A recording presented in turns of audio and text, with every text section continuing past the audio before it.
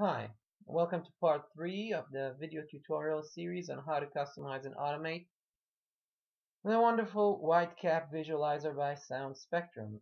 What we've seen is how to save a combination of color scheme, wave shape, and background with the user preset script over here. But the user preset script is very limited. We can control other settings with it, all these. We also cannot define categories in which the color schemes will cycle, i.e. we can only define one color scheme, one wave shape. And so what I want is to progress and to show you how to create a different kind of script. Now the other script is created instead of using the set button here with the numbers. We just press Shift W as in write script, Shift W, and then any character we choose. It could be a number from 1 through 0, 9 and then 0, or any ASCII character otherwise. So, for example, let's say I like the combination. Let's see what we want to use here. Something very obvious, so that it can be obvious when we're reaching it. Let's say the Scorched wave scheme and color scheme, and the wave shape would be Bobsleigh. So we have this color scheme now, and this wave shape, and this background, which happens to be none, I think. And we want to save it in the new kind of script. So we press Shift W and then select a character, say T. And then it says here key T.py has been saved to that directory that you remember from before. Users, app data, roaming, sound spectrum, WhiteCap script. Here we have key T. If we open it using our Python editor, we see that it looks exactly the same format as the user preset scripts, which is indeed correct. The default format is identical. However, we can alter it and then we can add more to it. For more specifically, let's erase all of this and put in a different kind of format. It starts with @_time and then the time when we want the script to take place. For example, we can have several script actions going on throughout the script and being implemented at different times as we specify them. Currently, we'll use just this simplest of scripts that is implemented as we execute the script, i.e. in time 0, 0, 0. So what we want is, instead of these lines, we will take the color scheme here, copy it, and put it here in the new format of color scheme implementation. Same goes for the wave shape and for the background. You know what? Let's make the background none so that it won't get in the way. That's how you define none within parentheses, and we can erase the old format. Okay, so now we save that, and we have a new script T. Now it will not be valid until I restart WhiteCap, because as I said before, WhiteCap loads everything on startup. So I'll close, I'll reopen, and then I'll check to see if indeed I have this new script. So let's choose a different color scheme altogether, something obviously different. I have blues for Miriam, I have a different wave shape, but if I now read the script, i.e. Shift R and then T, I get what I had before, which is the Bobsleigh with the Scorched color scheme. So that's Shift Right, Shift W and the letter, and Shift Read and the letter.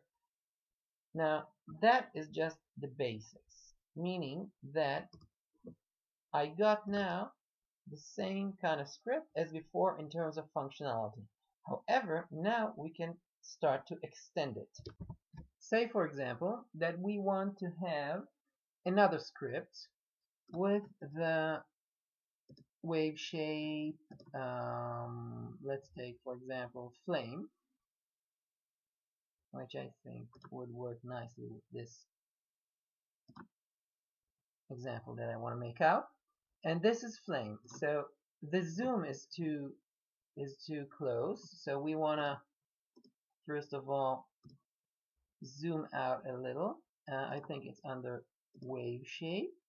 Yeah, let's take the zoom from 1.5 to 0.8, and we would like also for it to look more like a flame, so the line width scale, we want to take it up.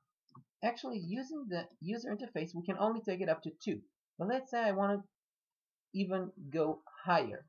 So what I can do is make another script out of this script. Let's save it. Let's go to the directory in scripts. I'll do that. I have only T here, and I'll make a copy and rename it R. Now I have a script that will respond to the letter R, and I will modify it. I will modify it, first of all, the wave shape I will turn to flame. Second, I will add a couple of more commands. However, before I add these commands, I just like to recheck to make sure. I'll shut down WhiteCap, restart it, and then see that my two scripts are working. If I press Shift R and T, I get this first script with the Scorched color scheme and the Bobsleigh wave shape, and if I press Shift R, I get the flame with the zoom that's too much for me, and the line width, line thickness, which is too fine for me. So now I go back to key R, which I started editing, and I use a different format of command, which is SetPref. Okay, vis.SetPref. Now you remember in the directory here we had the preferences file. Now the nice thing is that almost all of these preferences can be set by this format of script. For example, using the SetPref method. For example, I was now considering the zoom. So I have a WaveShape.Zoom field, which is defined as 1.5 by default. That's what I defined first because it worked well for me for the first script. But now I want to define it as 0.8. So I go vis.SetPref, WaveShape.Zoom, and then value. Same goes. I'll copy that and make another line here. I have to make sure to keep my indentations in line, otherwise it won't work because it's Python. And I'll go and set pref again, but this time for the WaveShape.LineWidth.Scale. I'll copy that. I'll put that here. And I want the line width scale, which, if you recall, here I could only take it up to 2, right? Let's try to take it up to 8. Okay, I'll close it so that I can reload. I'll save that. And let's run WhiteCap again.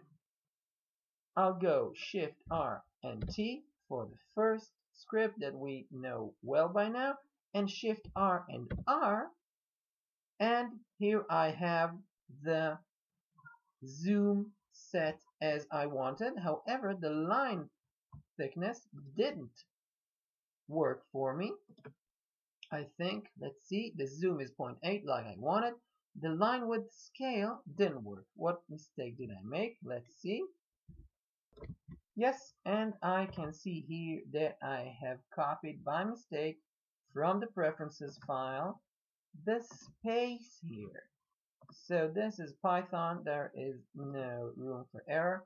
I have to delete that space, and let's try that again. I'll reopen WhiteCap, Shift R and T for the first script that I know, and Shift R and R for the second one. And here I have the line width that I wanted and the zoom that I wanted. That's how I can play with most of the parameters in the preferences file. I can choose not only to switch the wave shape and